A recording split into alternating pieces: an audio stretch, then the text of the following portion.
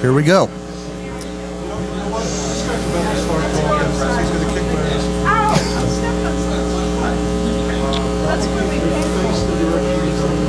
Wait until the rugby scrum over here is over.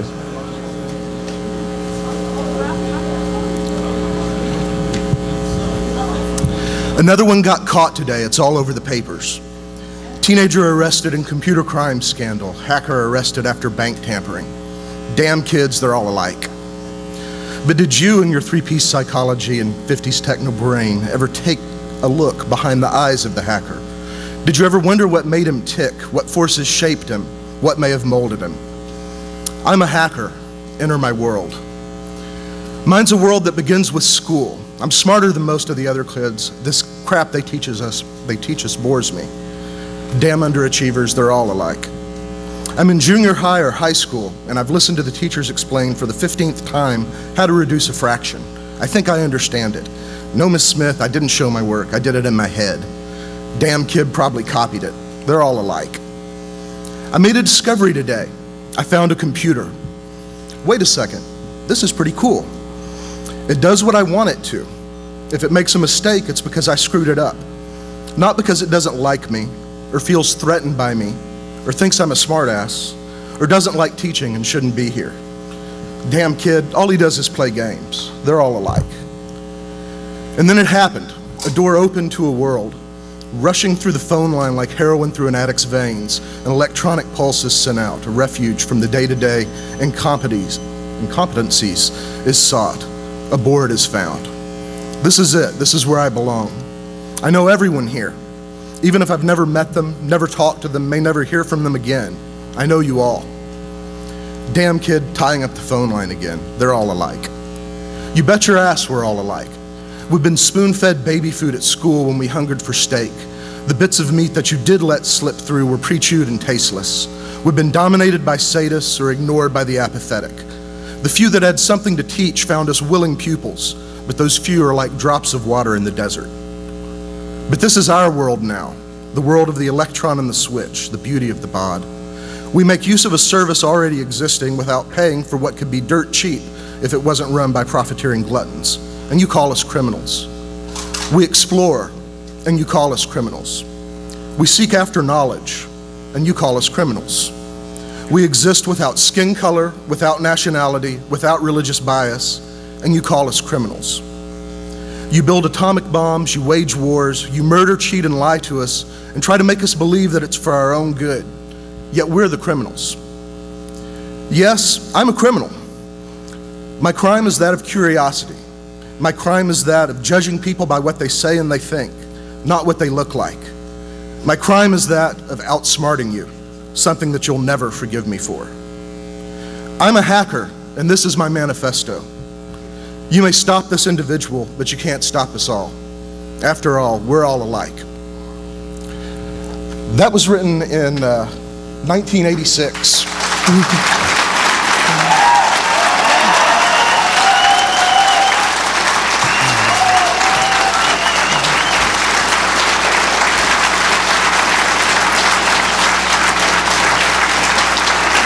Thank you.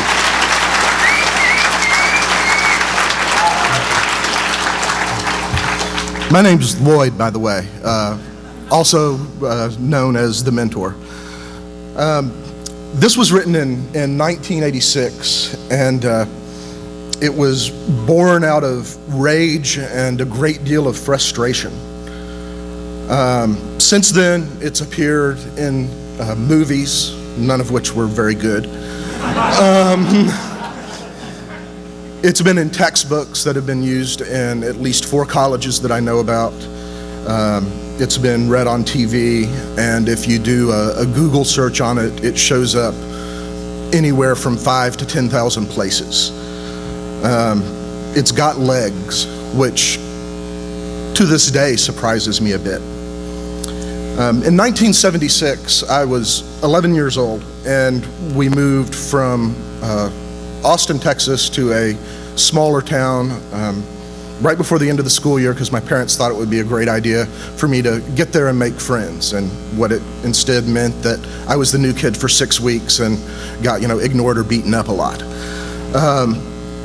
But that summer, since I didn't know anybody, I started hanging out at the college library in the town and managed to find an account on a PDP-11 that they had there, and that kind of started it all.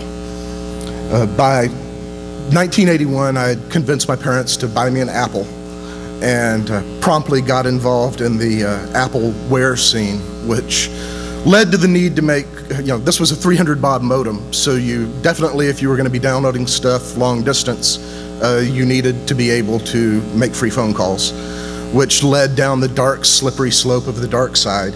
And here I end up 30 years later, 20 years later.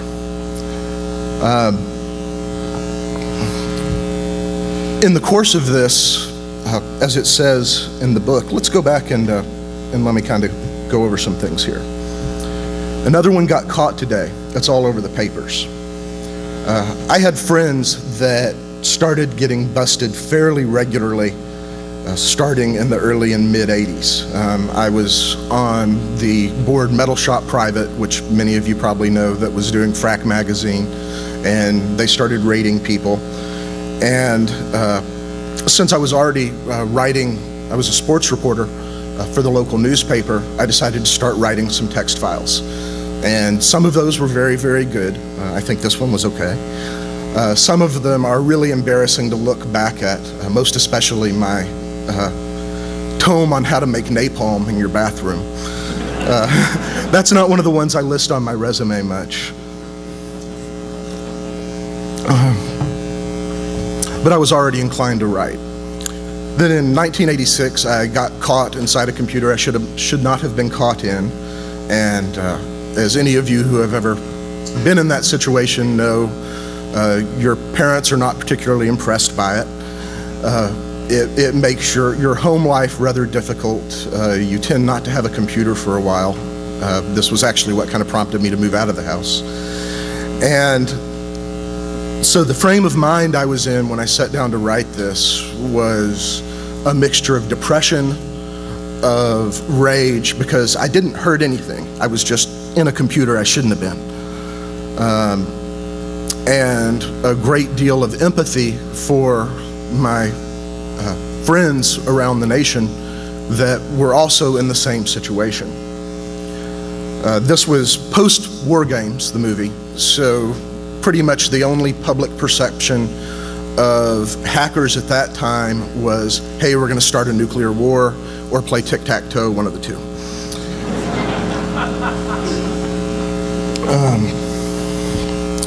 And so I decided I would try to write what I really felt was the essence of what we were doing and why we were doing it. I'm still getting, to this day, 10 or 15 emails a week from people who have read it and want to talk to me about it, either to tell me how it's affected their life. One guy I talked to at the convention here yesterday was telling me that he gets to go to a good private school next year that at first his parents weren't going to let him go to until he showed him the manifesto and said, this is how I feel about school. And his parents look at that and said, oh, okay.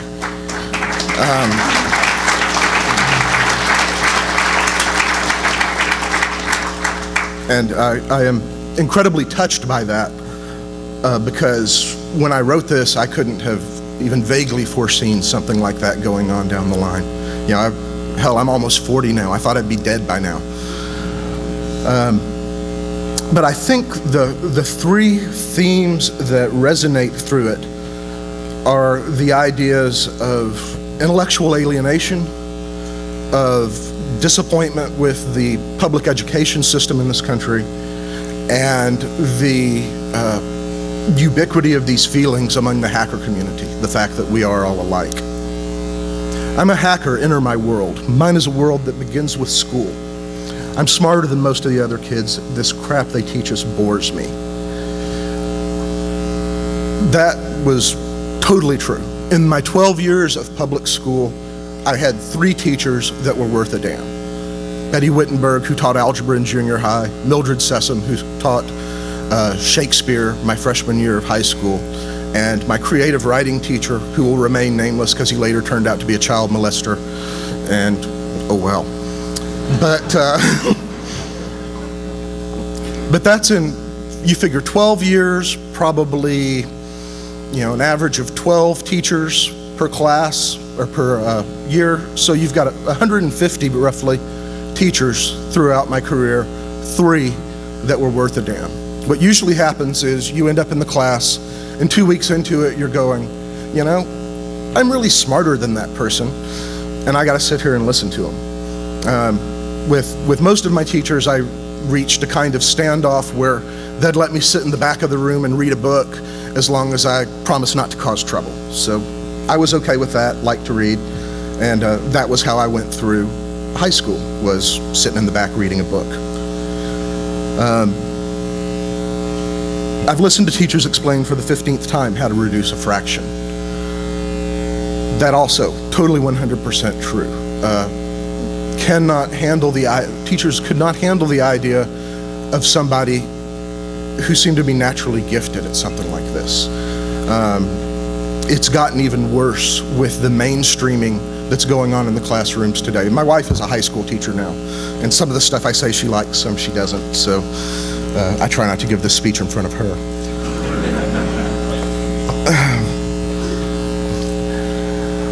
But in all the emails I get, this theme of intellectual isolation seems to really be common with people. They feel like they're the only people in their schools that, have a brain. And it's not necessarily social isolation. I played football, I dated cheerleaders, I had a great time in school. I just didn't learn anything, which actually came back to bite me later when I start trying to get my computer science degree and get to my first calculus class. Well, the highest math they had in my high school was trigonometry. And so walking into an advanced engineering calculus class for the first time, I don't know what that little squiggly S stretched out thing is. I mean, what am I supposed to do with that? And to this day, that still affects me. I'm not as good as math as I'd like to be. Fortunately, it hasn't affected me that much, but it does bother me. And that's completely because there was nobody there to teach it.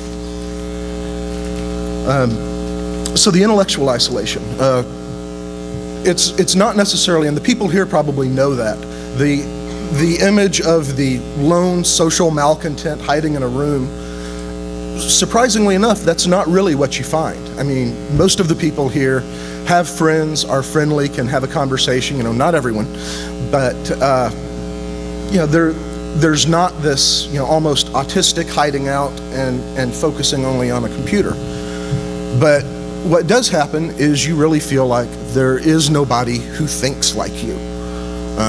Sometimes you even feel there's just nobody that thinks. And that can make for a very difficult educational experience and a very, very difficult high school experience. I made a discovery today. I found a computer. I was hooked immediately, as were probably most of you. I would be willing to bet, especially for anybody over the age of 30, that there was a very seminal event when they realized, wait a minute, technology is really cool. Some of the younger people have, kind of grown up with some of this and are, just as enthusiastic about it, but there probably wasn't, necessarily this light switch moment. But, I had never seen a computer until I was 12 years old. So finding it and realizing what it meant and what it could do was an amazing experience. And to this day, I still, when I flip on my computer, cool, I have a computer. It's something that I find personally very exciting.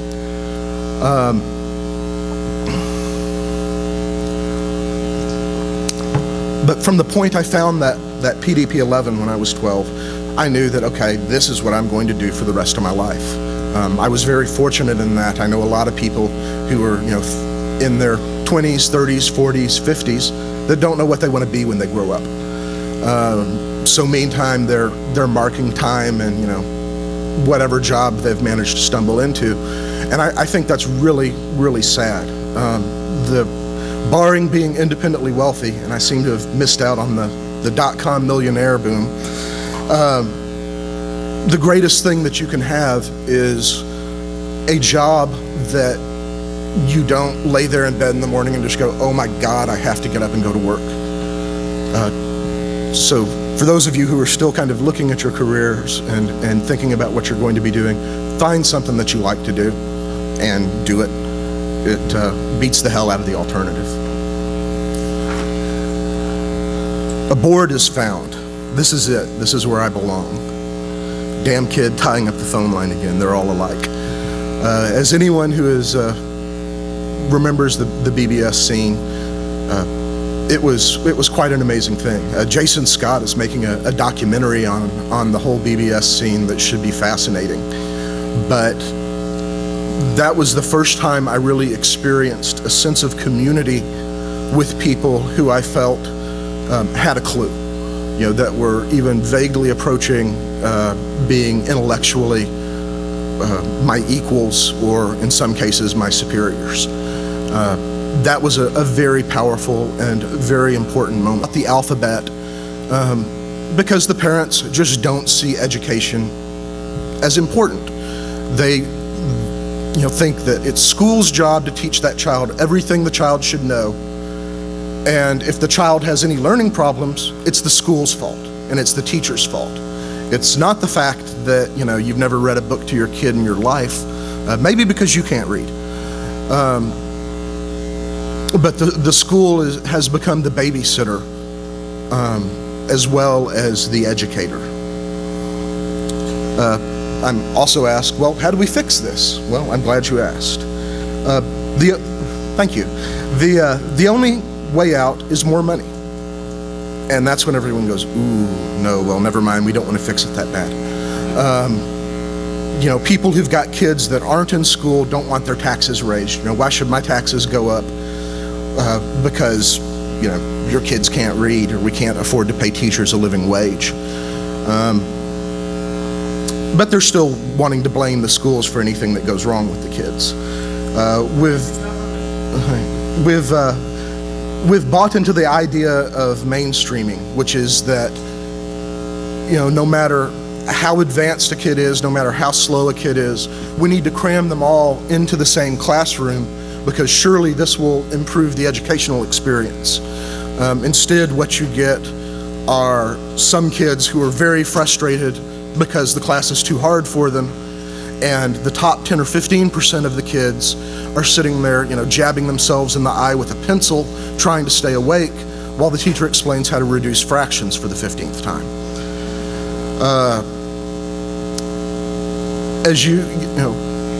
If you come out of this with anything, as you have kids of your own, and some of you will, as surprising as that may feel,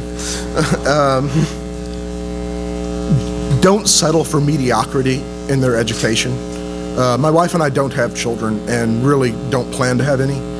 If we did, I can guarantee you they'd be in a private school. If I had to rob 7-Elevens to pay for it. I know there are some good public schools out there. If you've got one, cherish it, work with it, do everything you can to support it because it's a rarity. This is our world now. The world of the electron and the switch. A lot of people still don't get it, and this kind of relates back to education. Over the next 50 years, those people that don't master or at least have a fundamental grasp of technology might as well be squatting around a fire pit in a grass skirt waiting for reruns of Survivor 17 to start. You are not needed in the future, unless of course you have, an affinity for digging ditches. And even that kind of work's going to dry up to a certain extent. They don't understand why the fact they hate their job and would be grossly offended if you called them pre-literate barbarians. But for all intents and purposes, that's in fact what they are. And anybody who hasn't realized that is in for an eye-opening experience over the next 50 years. In spite of the dot-com bloodbath and in spite of all the high-tech layoffs, if you look at the graph, there's going to be more and more computers in the world, not fewer and fewer. There's going to be more and more people who can operate them, and fewer people who can't. You know, I've taught my mom how to use a computer. I've taught, you know, Whitney's grandmother how to use a computer. Anybody can learn it, but they have to be willing to learn something new, and most people aren't. We exist without skin color, without nationality, without religious bias, and you call us criminals. That is another of the very strong lessons that I hope everyone here thinks about. And you really have to judge people on what they say and what they think. And fortunately, you know, email and things like that have fostered communication between and among people who have never actually met, have never actually seen each other. You know, I think out of everyone at this conference, I may have actually met 2 people face to face before, but I know easily 20 or 30 people here that I've talked to over the years electronically. That's going to become more and more prevalent, and I think that's one of the best things that has come out of the technology, is the ability to bring people from different backgrounds, different countries, different points of view together, and you know, have a free and frank exchange of ideas, in spite of the fact that sometimes they just turn into name calling and pissing matches. It's still better than the automatic assumption that, you know, oh my gosh, he's Canadian. Hide your children.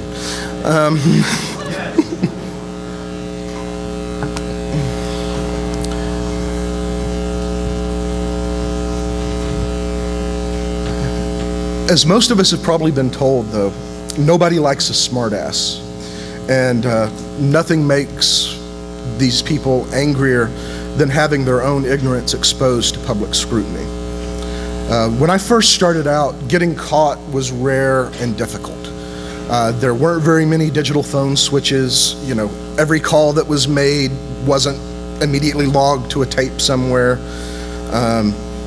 You know, you could get caught, as I did, but it was difficult and the penalties weren't usually great. You know, we ended up just promising not to do it again, and it kind of got dropped.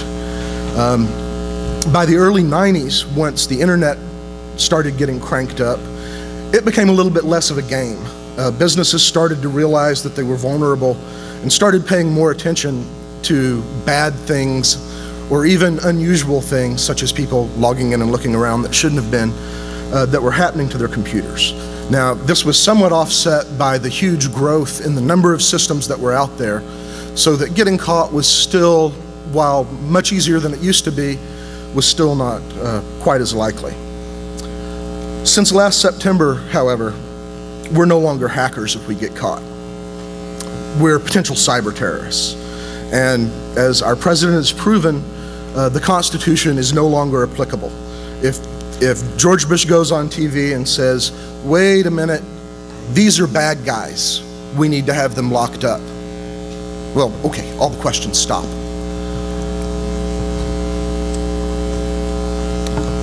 If, you know, asked to prove that they're bad guys, it's wrapped in a shroud of national security, and you're told to go away before we arrest you too. Case closed, enjoy your stay in the federal penitentiary system.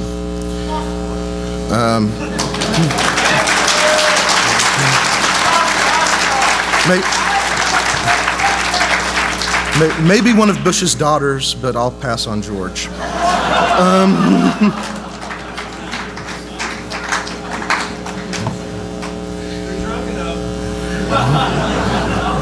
Okay, here's a story I hadn't planned to tell.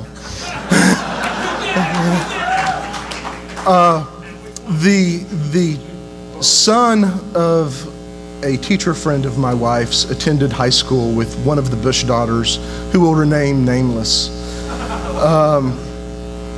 and happened to be sitting by the then governor at a high school baseball game or something like that that he showed up to see. And this is a 17-year-old who comes home and tells his mom that night, you know, he's not very smart.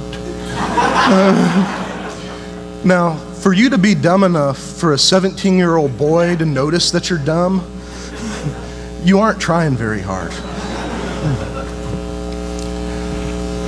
All right, I didn't tell that story.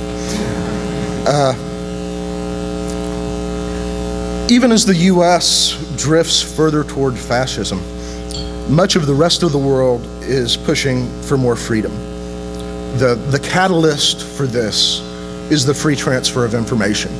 I was reading an article on one of the fine magazines in the airplane on the way here, and one of the writers said something which really struck me. They were talking about some chemical spill in Russia that was reported on by a Russian reporter on the web. Anybody could read it. If you wanted to talk to that reporter, you could send him email and you could get email back. And he wasn't likely to be shot or sent to Siberia because of talking to you. For those of us who remember when, the duck and cover drills in elementary school so that we could survive the nuclear bombs that were going to rain down on us, that's a very powerful thing. Tom Clancy, who politically is not one of my favorite people, but I will admit to enjoying his books, said it's like a science fiction movie. In China, they're trying to keep the genie in the bottle. But as more and more people get access to the web, it becomes very difficult to carry on and perpetuate a big lie in the face of dozens and hundreds of different sources pointing out the truth.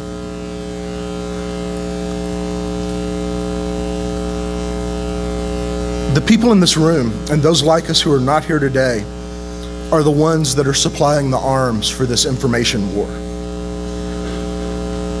We are going to encounter opposition, and have in the past, and some people in here are going to be taken down. That's a fact. It's sad, but some people are going to get made examples of. They're going to have all their gear confiscated. Bad things will happen to some of you. But we're hackers, and this is our manifesto. And you may stop some of us, but you can't stop us all. Because after all, we're all alike. Thank you.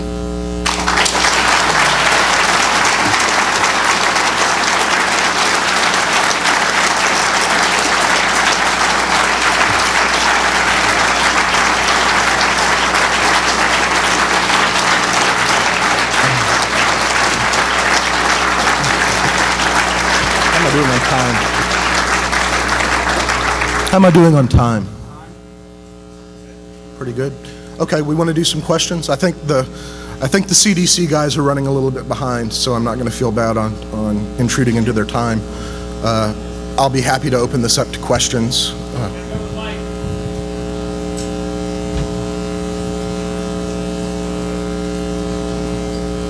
And if there are no questions, I'll be happy to go drink a beer. All right, well, thank you all for coming, and keep the faith.